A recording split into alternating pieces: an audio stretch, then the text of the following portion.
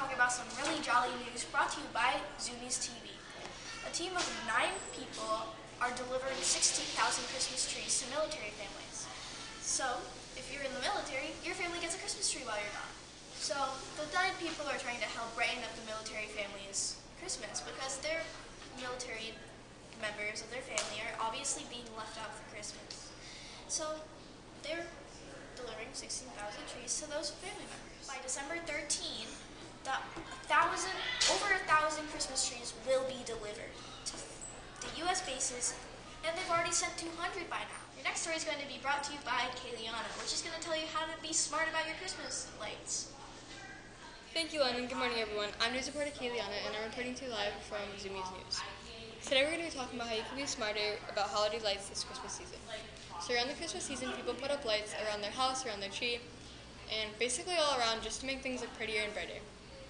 Our holiday lights are really impressive that people can even see them from outer space.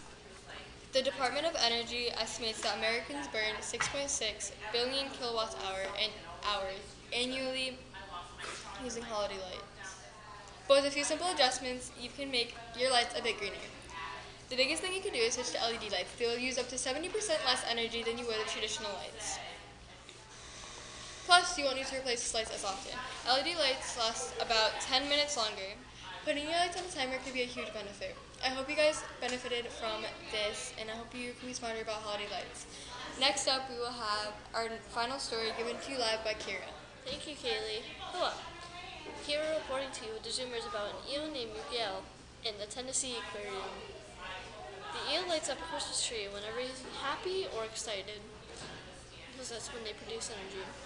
The eel lights up a Christmas tree by his sensors in the tank, and the sensors are also on the Christmas tree for whenever he produces energy.